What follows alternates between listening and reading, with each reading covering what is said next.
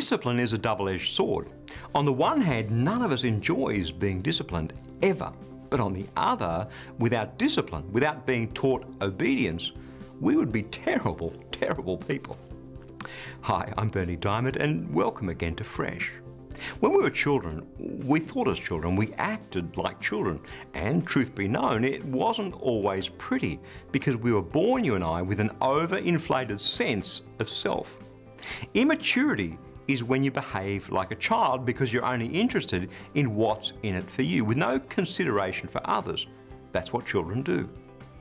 Enter our parents. My father was quite the disciplinarian. I didn't much enjoy the discipline at the time. I mean, whoever does?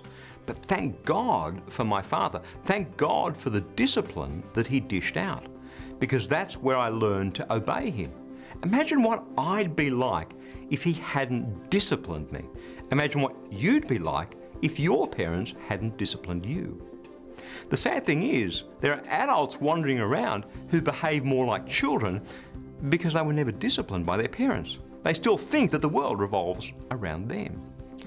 It turns out that discipline is quite liberating because it leads to obedience, and obedience sets you free to live the sort of life that God always planned, free from the slavery of self, free from the slavery of sin. 1 Peter chapter 1, verse 14. In the past, you did not have the understanding you have now, so you did the evil things that you wanted to do.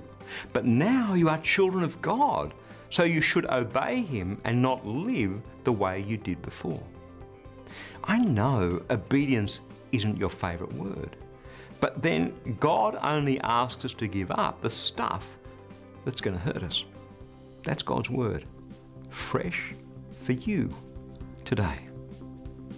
Getting the bit between your teeth, hunkering down and accepting God's discipline requires faith. We need to be able to trust in the fact that He does indeed know what He's doing.